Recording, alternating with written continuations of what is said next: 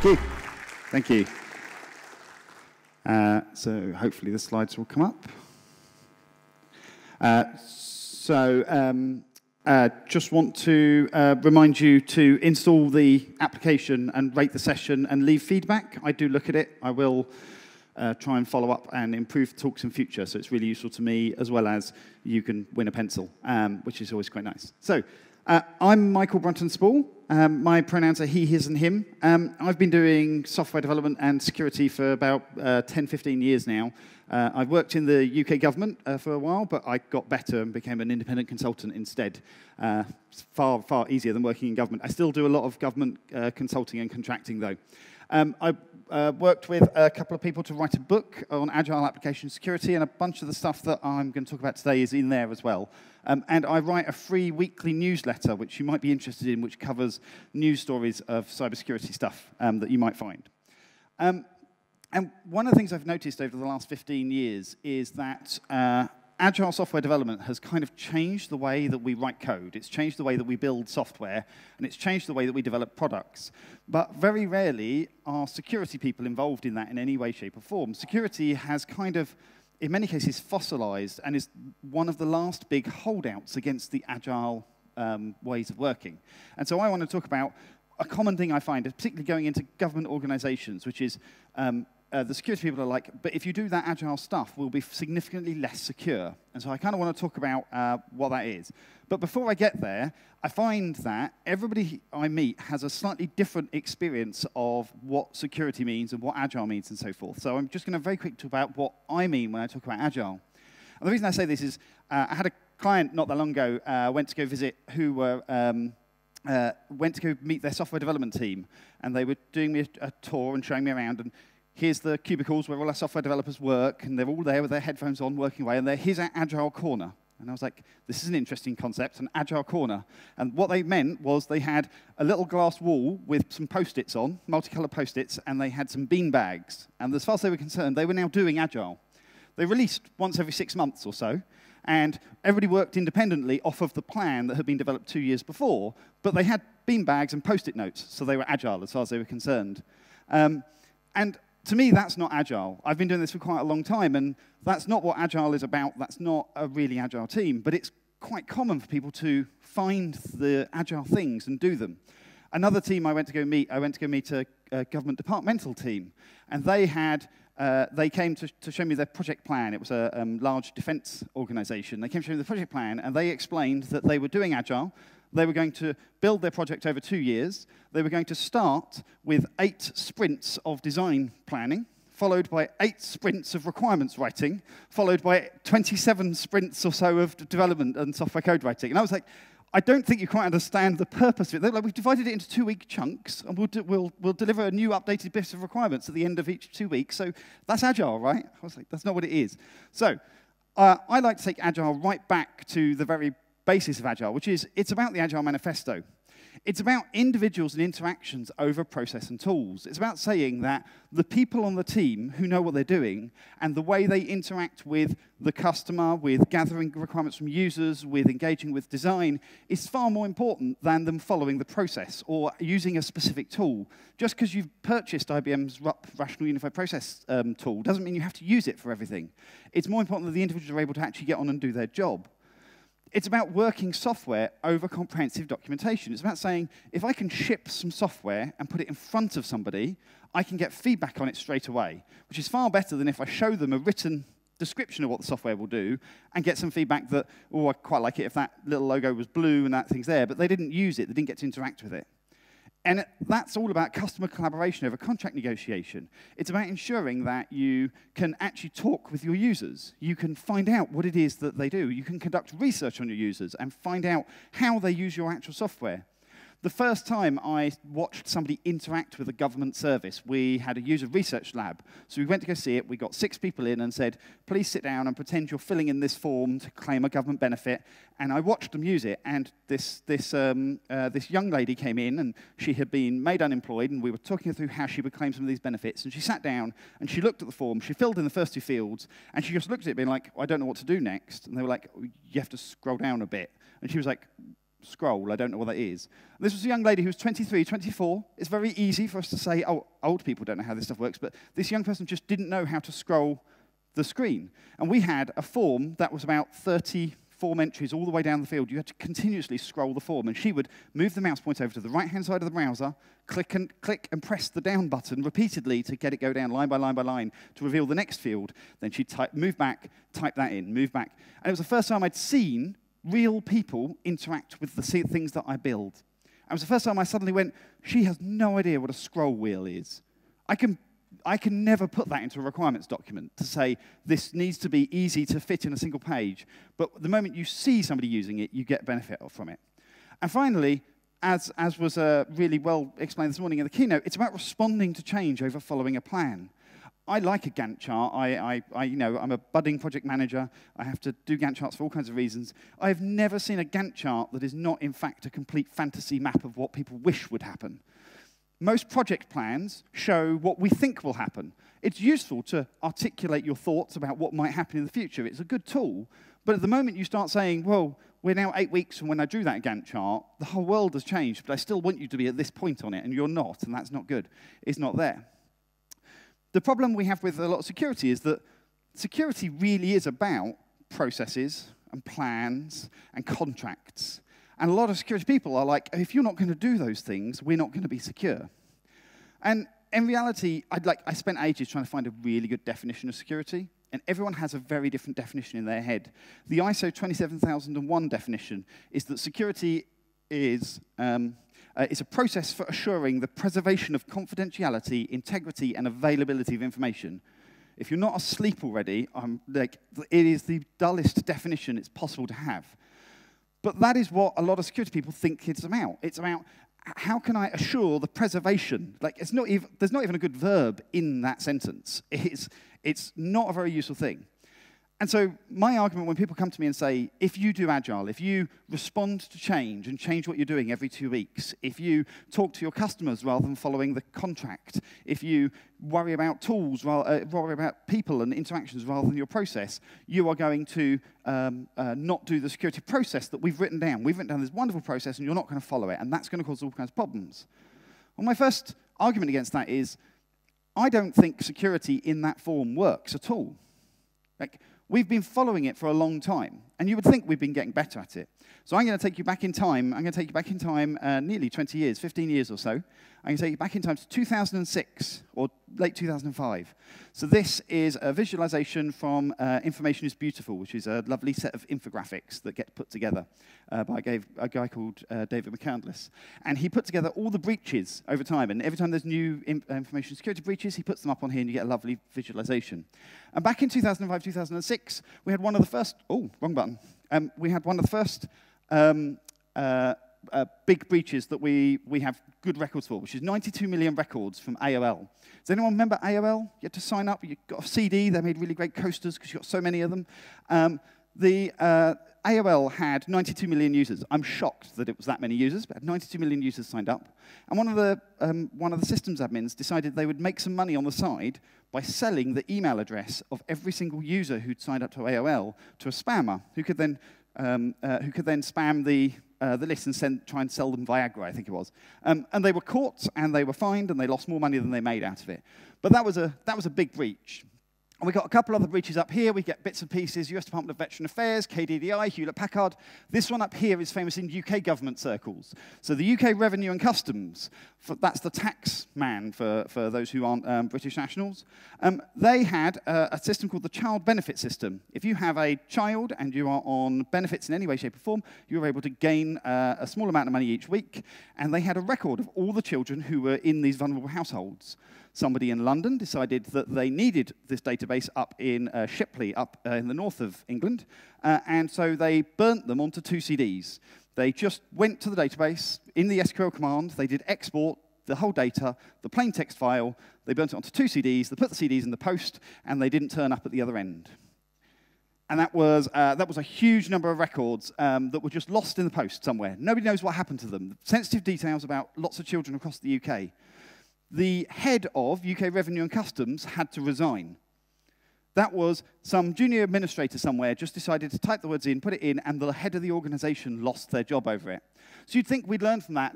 The UK government has still not recovered. The security issues inside the UK government are still caused by the loss of those CDs, all the things we have to go through. But you'd think we'd get better. So as we fast forward to 2010, things start to get a little better. We're getting better at security. We're going to have less breaches. Oh, no, wait, we're going to have significantly more breaches.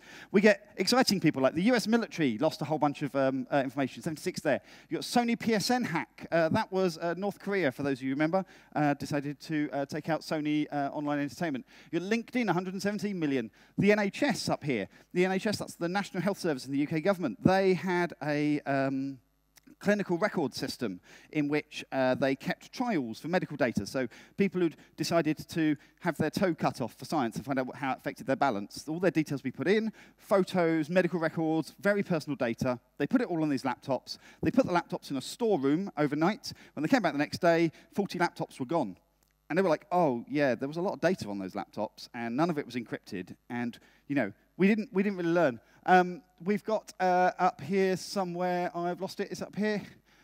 We have got, where's the other one? Snapchat up there, Steam, US law enforcement. I thought there was one here. It's on the next slide, I think. So if we move forward to 2013, things are getting better. We're getting better at security. It's been what, 8 years now? We should have learned by now how to do security. We know how to do security. We know how to do security really well. People like eBay, 145 million records. Target, 70 million records. Yahoo, 500 million records. Yahoo trying for the most records lost ever. Adobe over here, 36 million records. They had stored the passwords for all of the Adobe online services in a database, and they had not hashed those passwords properly. So if I had the password 123456, and you had the password 123456, they would both be the same value in the database. You couldn't see that it was 123456, but you could see that we all had the same ones. And so you could look them up and say, this is the most popular, this is the next most popular.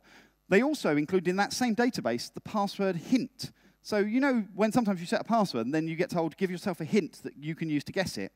Well, it turns out if you know that 50 people have got the same password, you don't know what it is, but you do know they've got the same password, but you can see 50 different hints that say, my dog with an R, my dog sounds like Bova.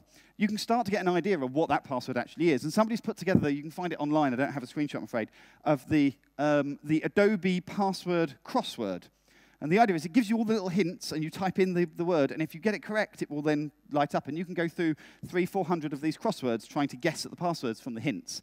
I will warn you, it's scarily easy to detect them. You've got JP Morgan Chase, big finance company. Mozilla. Mozilla, this is green because it's an internal engineer causing a breach. They accidentally took their production sign-in system and dumped the database and put it into GitHub so that everybody's usernames and passwords were included in GitHub for anybody to go download as part of their production to development backup. All of these companies keep doing it, but it's okay. It's 2013. We're definitely going to get better. We're getting better. It's 2018, and oh yeah, we're getting quite bad. This one down here, I don't know what happened with the rendering here. I think this is so big that it couldn't actually render, and so it rendered really, really small. Aadhaar is the Indian Nationals Biometric Database. So if you would like to sign up, if you are a citizen in India, you have a record in Aadhaar. And I'm trying to remember if I've got the actual number in here. I don't. That is a big number. I think it's over 1 billion records of people's biometrics lost, as well as their personal details, their government details, and so forth. And it turns out the Indian government allows more or less any commercial company who has to do something with the government to connect to Aadhaar to check details, doesn't rate limit it, and so lots of companies were just essentially spamming it and downloading the entire database by requesting every record one after the other. Don't do that. It's a really bad thing. Anthem Health over here, which was a health insurer in 2016. We've got Yahoo again. Twitter, 330 million records. That's green again because that was passwords were being put into the logs. So when you tried to log in, it would log password X typed successfully, and it got dumped into the logs, which turns out it's a really bad idea because now your engineers can see everybody's password if they go and have a look. MyFitness, Firebase, and so forth. And this is just a record of the breaches that we know about. These are just the news stories that we talk about. Because the internet's a deep and scary place. And just like anywhere else, you occasionally get criminals in deep and scary places. You get criminal users who use the internet. Criminal use of the internet is worth around $1.5 trillion a year. That is not somebody in their bedroom with a hoodie and an anonymous mask on their face. I know the media likes to show us that hackers look like that, but it's $1.5 trillion. That's real money. So to give you an example of that, I'm going to wind back in time again. So how many of you have heard of Dridex? Does the name Dridex mean anything to anyone? Or Dyer? So these are, TrickBot and Dridex are more recent banking Trojans. They basically, you get infected with a piece of malware, and it steals your bank details and sends all your money to somewhere else. But actually, they've got a long history, and they go all the way back to 2007, a thing called Zeus. And the one we're actually going to look over is actually this one called Game Over Zeus in 2011. So Zeus was a standard piece of malware. You get it onto somebody's computer, and it will run on their computer and do arbitrary commands. And what it would do is it would look and see when you browse to a bank website, it would replace bits inside your browser with new fields that ask you things like your complete credit card number and the PIN number.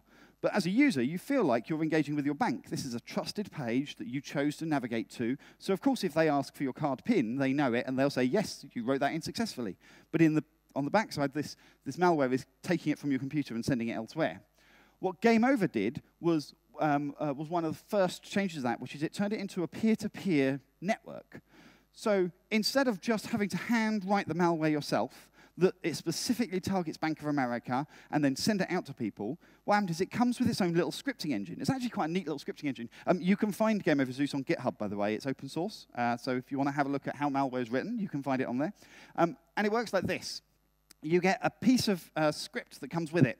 So this script says when they go to a URL that matches this, before the text password bit of code, inject the following thing. So ask for your PIN number with the PIN number. Now you'll notice that these malware writers, not only do they know how to write their HTML, they're actually doing it in quite good HTML5. That's a good input tag. That's good. They've even put data after and closed the TR because they close their tags like good, proper web developers. The interesting thing about this is not that somebody with malware can now change the behavior of the malware on any given machine. It's that the person who infects somebody's machine no longer has to actually commit the crime. They can just rent out people who are infected.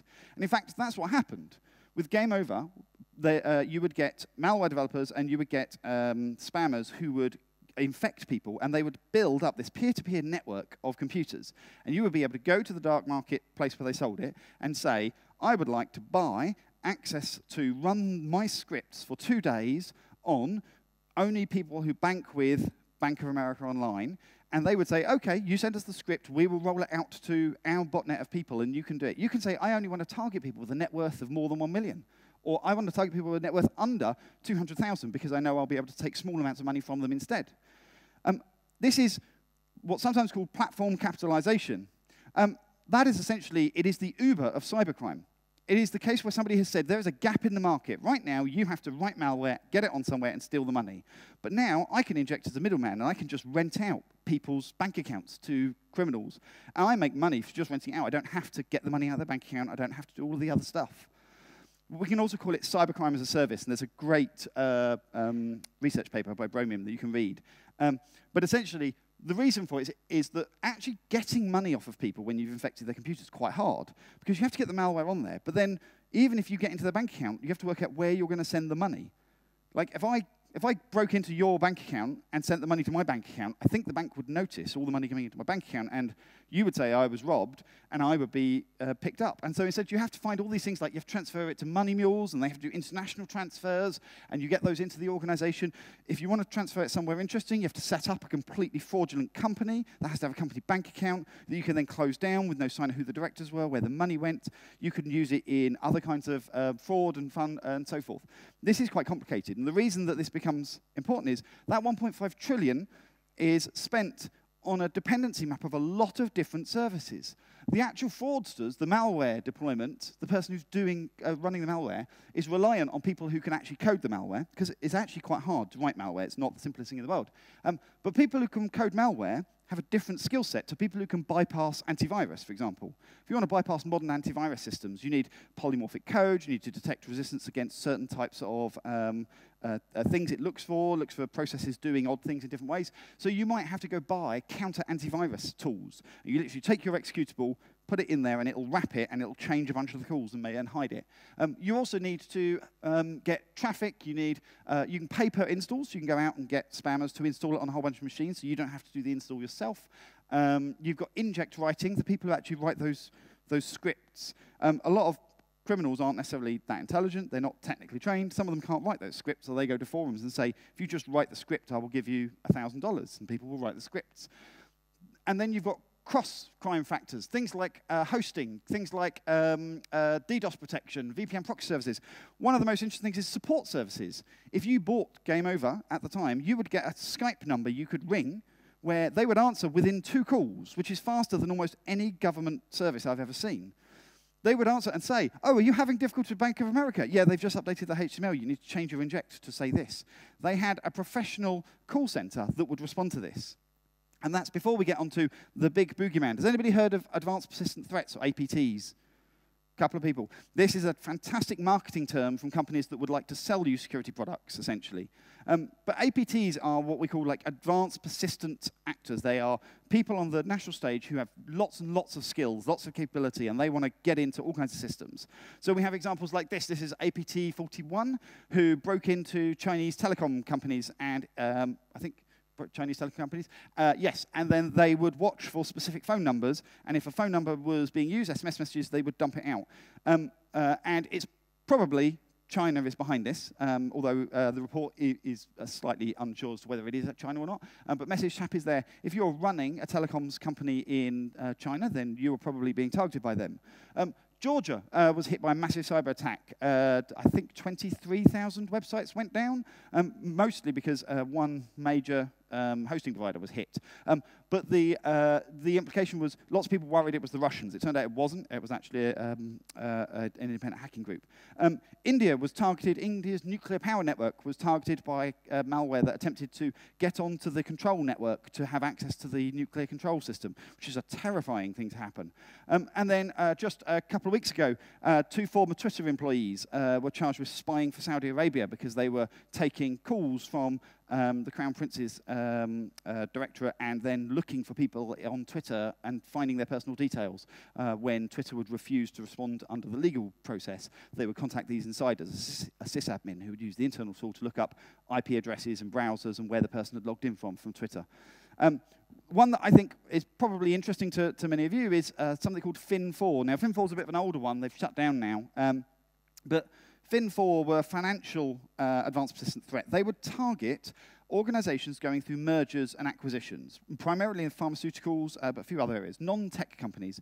And what they would do is they would send an email that looked a bit like this. So you would send an email that says, here is a document that you would like to read, but you need to sign it. And then you would click through, you'd try to sign it, and that would actually run malware on your computer.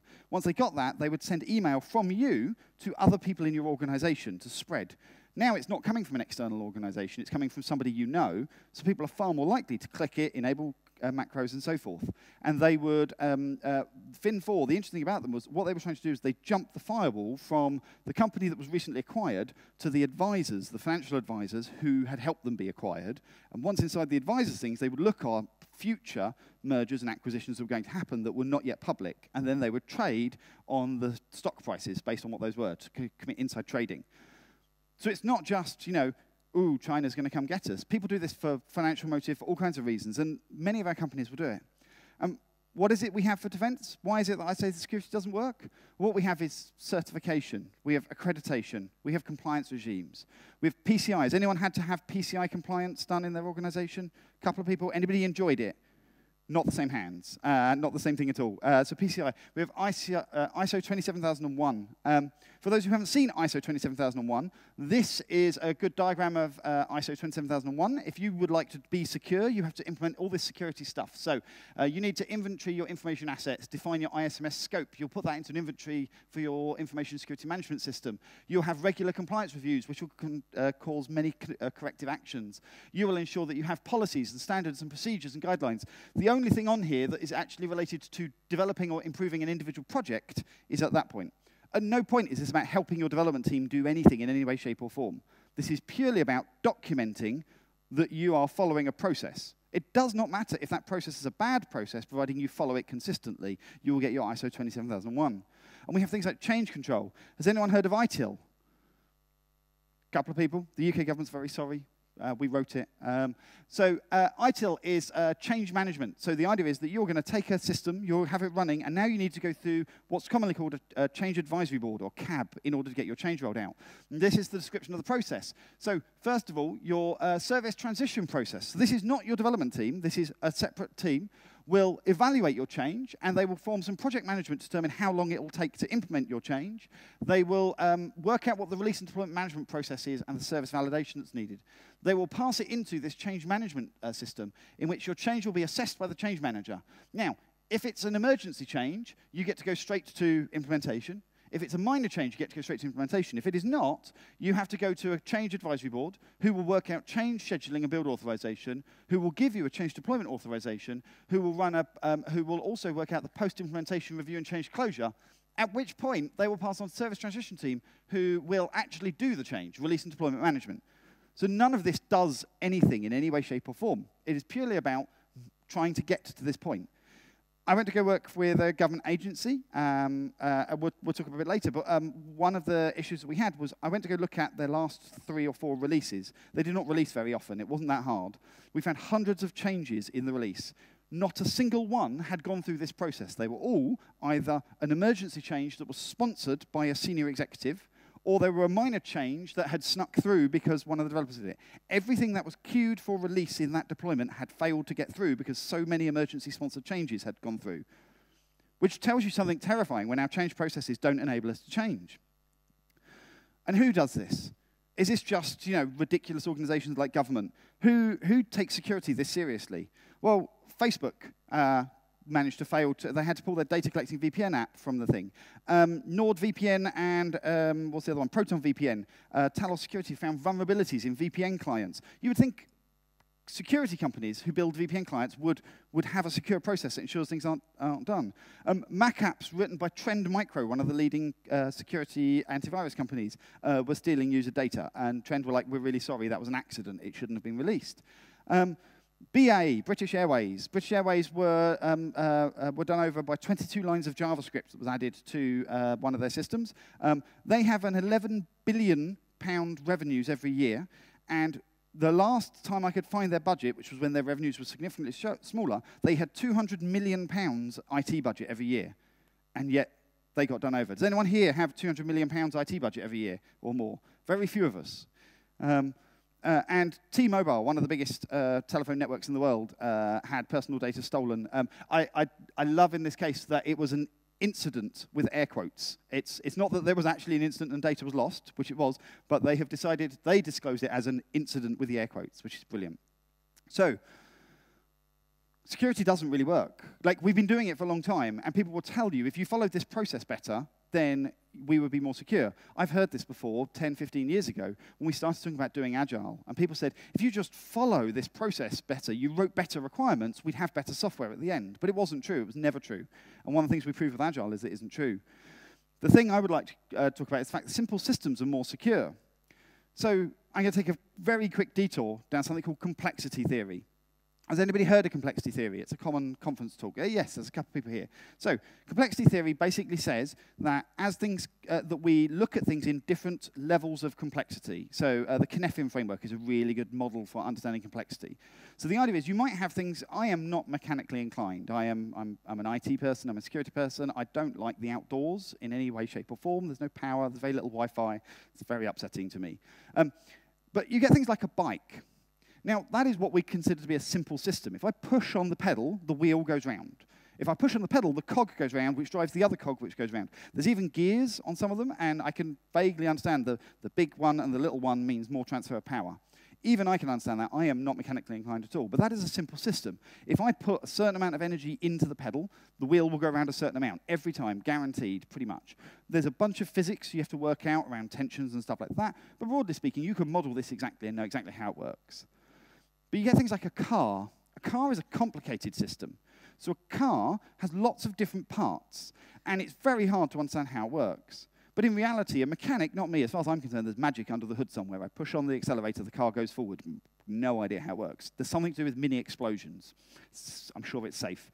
But a car is a complicated system. It is entirely possible for mechanics to understand exactly how that works. They will tell you that if you push on the accelerator this much petrol will be sprayed into this cubic volume of the engine, which will cause this amount of force, which will go down the crankshaft, arc shaft, I don't know, the thing, and make the wheels turn. It's a complicated system that one can reason about in a sensible system. But traffic is not. Traffic is what we call a complex system. Traffic, when little things change, the whole system changes, and it's entirely unpredictable. It's some of chaos theory comes in here, some other things. And the way that we interact with the different systems has to be really different. When we're dealing with simple systems, we can reason about them, and we can say, we can plan, we can work out what we're going to do, we can act, we can do, and then we can sense and check we've done the right thing.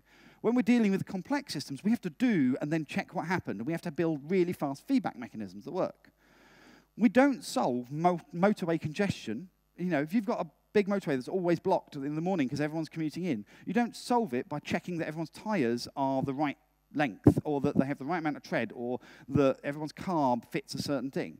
We do that for certain types of safety anyway to help improve the car, but that's not how we solve traffic congestion. We solve traffic congestion by making minor changes to the system as an interacting system and watching it. And why do I say this? Well, because microservices and security brings us to a very interesting place in this world. I think Sam and Newman's here and we'll be talking. But Sam worked with a guy called James Lewis when they were coming up with microservices. And James Lewis had what I thought was the best definition of microservices. James said that microservices are software that can fit in my head. And he always says, my head's about that big, so if you're writing Java, that's a good, you know, that's only one class, one tiny thing. If you're writing Python or Ruby, you can get quite a lot of stuff in there. But the point is, with a microservice, you should be able to look at it and understand how it works. It's, broadly speaking, a simple system. Each microservice can be reasoned about in a simple way. The systems working together form a complex system, and you assure that in a very different mechanism, because you have to do the sense and then determine what to do and then check what happened afterwards and go around that thing. So microservices are small systems. They're often focused on a single business domain. If you do them well, you've got one service worrying about identity and login, and one service worrying about inventory control, and one service worrying about invoicing and receipts printing, and so forth. Because they're business-based, they can talk to the business owners and understand the actual systems that the business does. And that's a really important thing for ensuring that security is not mixed up with all kinds of weird other bits and pieces. They own their own data, which is really important for when they get breached, or when you worry about how secure should the data be. You're not suddenly constrained with the database contains everything from people's credit cards to their login details to their what they purchased last week. You've got different databases, and that makes it easier to reason about. And they often have contracts of communication that help improve your security posture around the outside. I know that all the other microservices will ask me for a user to log in this manner. And I can start reasoning about what password will I get, what will I do about that stuff. So simple services with clear boundaries are far easier to secure. And microservices tend to go hand in hand with Agile for all kinds of reasons, primarily because the same people go to the same conferences every year. But they tend to go hand in hand, but they're easier to secure as well. The other thing I think is that security has to be an enabler for the team. I'm going to stop and take a breath. I do speak this fast all the time. I apologize. Security has to be an enabler for the team. When I pointed out that ISO 27001 process earlier, the key thing that was there is that that is a process for process's sake. At no point in there is anybody trying to understand what the team is trying to do. Why do they want the change to happen? Why does it matter that change happens? Security has to think about the fact that teams want to deliver value. They want to do stuff. Particularly if they're agile teams, they're meeting their customers. They know what's going on with their customers. So one of the mandates we used inside the UK government was that the unit of delivery is the team. That the team is the people who get to make these decisions. So the unit of decision-making has to be within the team. And in fact, we encoded this in a government standard that says when you are building teams, you must appoint a suitably senior and empowered decision-maker. Somebody has to own any given service and be able to say, I am the authority for understanding the security implications of it, the fraud implications of it, whether it's up or down, the operational implications, the availability, is it accessible to people, does it work, does it actually deliver on what it's supposed to do in terms of a policy thing. And security, I think, then needs to become a part of that and help that team do it. It can't become a gatekeeper and say, you can't do anything unless you come through us and approach us in the right way. So when I go and work with teams, what we do is we workshop with the whole team. And I'm going to add a slight caveat to that, which is you workshop with as much of the team as you can fit. Some teams are 80 people. It's impossible to get a workshop. But you need representatives from different areas. I would normally say you need at least 3 representatives in a given security workshop. You need somebody from security, you need somebody from the business who actually cares about what the service does, and you need somebody technical from the team who can represent the delivery function of the team. So I have a good example of this in a workshop I ran with a government agency recently.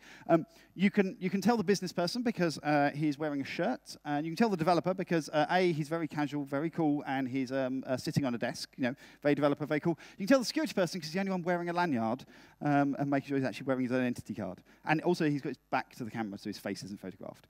But we get the 3 people together. We get them to talk to one another, individuals and interactions over process. We get them to talk about what are you worried about in this service? What is the concern? The concern is that somebody's going to steal money, somebody's going to steal data, somebody's going to do something. How do we get people to get to a position where they go, this is the thing I'm really worried about? We produce visible outputs for the walls. Agile teams love their Post-its and their things, but we produce things you can put on the walls that help the rest of the team understand what security conversations happened. So a really common one that we use is anti-personas. Has anyone seen personas? Have you seen personas, design personas? So the idea is a couple of people. The idea is you build up an idea of what are my users, and maybe what are the categories of users. So I might have Cheryl, who is a self-employed business owner who just wants to file her taxes in this way. And you might have Sandy, who is a pay-as-you-earn employee of a major corporation but wants to know how much her company car is going to cost us each year. And so you build up these personas that tell you, can they get what you need from the service? We build up anti-personas. These are people who don't want to get something positive from your service, but people who want to break in, do something. So we might talk about common fraudsters, people who want to get money out, people who want to hack the service in various ways. So here's an example. Han Solo is motivated primarily by money, but also works with the Rebel Alliance for various reasons. He's capable of using common tools as well as modifying tools on the fly. He doesn't want to be caught and takes an effort to avoid head-on confrontations. And we do things like this. We work out what resources does this attacker have available to them. If you say that a typical fraudster has a low set of resources and low technical competence capability, then they're not going to break encryption and TLS. If you use it, it will work. On the other hand, if you're worried about a nation state, you might go, well, actually, they might be able to break this kind of encryption. I need another level of protection. It helps you make decisions as a team. And you can put these up on the walls, and the team can look at them. When they look at stories that are coming up, they can go, what would Han Solo do to this story? Or not Han Solo, but what would my anti-percent do? We also come up with misuse cases. So these are just like automated testing, like your use cases, where you write things in, you might write them in Selenium or Cucumber or something similar, but you can write misuse cases. You can write things that say, if I submit a receipt over here and then change my name to this and then issue it, the check will be sent to the wrong place.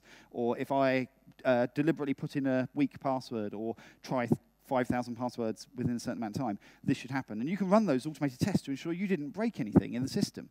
So your developers get a lot more confidence that their system is secure.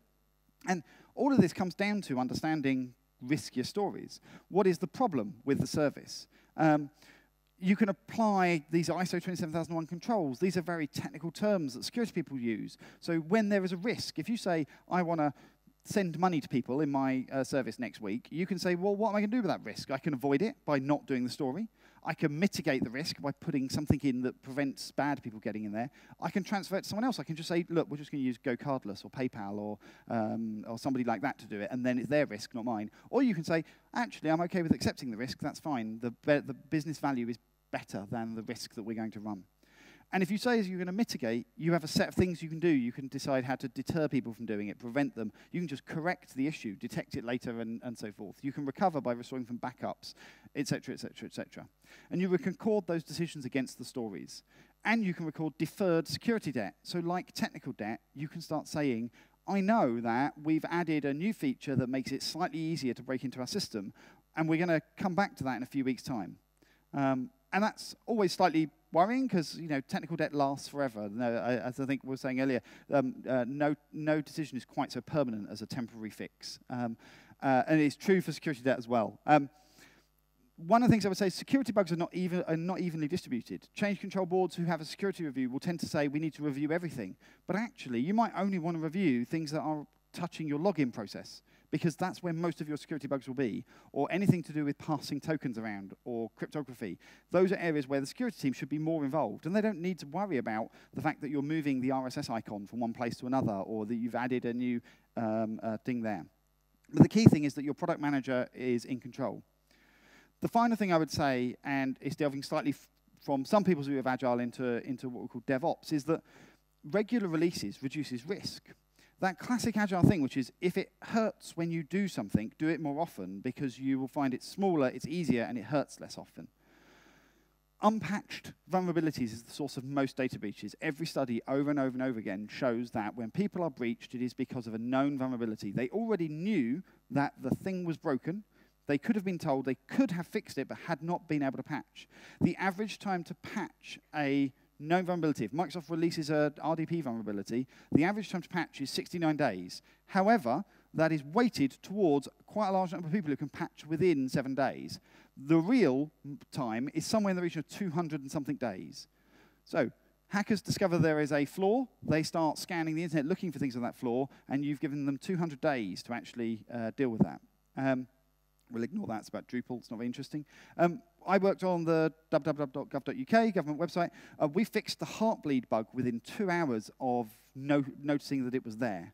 The AWS fixed not only their estate within an hour, they started scanning their customers and saying, we've deployed a thing in front of your estate that protects you, but you are now vulnerable. So there's a great Twitter thread. These slides will go up. There's a great Twitter thread that you can read about what they actually did there. But within an hour, they were able to deploy a fix. If you have a system that takes you ages to do deploys, you won't be able to do that. The way that we're able to do that, the way AWS does that, and the way that GovUK is able to do that is because we have infrastructure as code. Do you all know what infrastructure as code is? Hands up those who've done infrastructure as code. If I said Puppet or so forth, there's a few more people. So we have things like this. It is code that literally says, this is Puppet actually, this code that literally says, if you want to configure a Varnish server, you'll make sure it's installed, this file will exist with these contents, and so forth. This code can be executed over and over and over again, and it will always make sure the machine is in the same state. The nice thing about that is it gives us infrastructure as testable code. We can write tests about it that tell us that the system works, that we haven't made a mistake, that we haven't rolled out a change that breaks anything. We also write tests like this that go to certain pages and check that they return the right information. So this is a smoke test that makes sure that we haven't broken anything fundamental while deploying it. And it means when we're dealing with patches that we can do things like work out what machines are infected really easily. Because we have that configuration database, we know that's rolled out every couple of hours or pretty much consistently all the time. So if I know there's a new version of Nginx, this is what the configuration looks like. And the important thing here is we have this thing here that says ensure version, $version. And that variable will be set somewhere. So this was quite a long time ago, but on my computer, I could go and say, this was actually a very long time ago now, 1.4.4 is a really old version. I can go look through the entire thing saying, what is the Nginx package version? And know that it is generally set to 1.4.6, apart from in the old precise servers. The front ends are on 1.4.6, the back ends are on 1.4.5. I now know exactly what version is deployed to every one of my computers in my web estate. If I want to update the machines, I can just update the test YAML, set the version to 1.4.7, which is the patch, deploy it, and run all those configuration tests, and know that I didn't break anything, that none of the configs changed, none of the things have had to happen. What if I only want to do some machines? Maybe I only want to do the front ends because nobody can touch the back ends, and so I can just deploy it to the front ends, and I can reduce my area to just a certain number of machines. And having done that in test, repeating it in production is exactly the same process. You just change the prod one and say run, and it runs in production. No change control process, no need for anything else. You've got absolute confidence that your change will do what you intended it to do. So, as was stated earlier, like stories are the best way of dealing with this. I went to go meet a government service very early on in my career. I went to go meet this government service, and they released code once every 6 months. Or at least that's what they told me. They did 2 releases a year. They did one release in December time, and then one release in June, July sometime. When I quizzed them, I discovered they did not do 2 releases a year. They actually did 6, because they had a 3-month change freeze before the releases went, but there would always be some bugs that they detect during the testing process. So after the main release, 2 weeks later, they would roll out their fix release that would fix all the bugs they found in the change freeze. But they also did an emergency release 2 weeks after that, every single time, to fix the bugs that the bug fixes had introduced. So they did 6 releases a year, but they didn't do very many. The aim was one every 6 months. I spoke to the release manager who said every 6 months, one of his most important jobs is correcting the documentation because none of it's accurate at the point at which he does the release. So it says, you must release to these 8 machines. And he's like, there's definitely 10 now because of the thing we did 6 months ago. So he'll update the documentation, release to 10 machines. It was never up to date. At that time, the GovUK team that I was working with released 8 times per day. So we were pushing out 8 updates every single day to all of our systems. That means that in one day, our release engineer had the equivalent of 4 years of practice from the other government department. When things go wrong in the middle of the night, when things break, do you want the person who, over a week, has managed to do 40 releases, over a month has done 130, in 6 months has done 750 releases into production, or do you want the person who just did 1 6 months ago? May have been their first release ever. They may not know the system, they don't know what's changed, but now it's 2 AM and somebody is shouting at them that they need to make sure that thing is fixed and they have to do the release. If you are releasing regularly, it becomes common practice, it becomes safe, it becomes easy. So in summary, does Agile make us more secure? I would say that security doesn't actually work in its current form. We like to say that it works, but the massive increase in continuing breaches constantly just tells me that it's not working, it's not doing what it says it sets out to do. The simple systems, such as microservices, are more secure than other systems. And that Agile pushes us towards simple systems. You aren't going to need it. Software development means that we tend to have simpler systems. That if security works with the team, it's an enabler for a team that is empowered, that they will be better at making security decisions, and that regular releases reduces risk. Which brings me to the conclusion that Agile doesn't make us less secure. Agile makes us significantly more secure. So I think that is dead on time. You can contact me by email. My Twitter account is at the bottom. Do feel free to tweet me, and there are some questions. And don't forget to rate the session.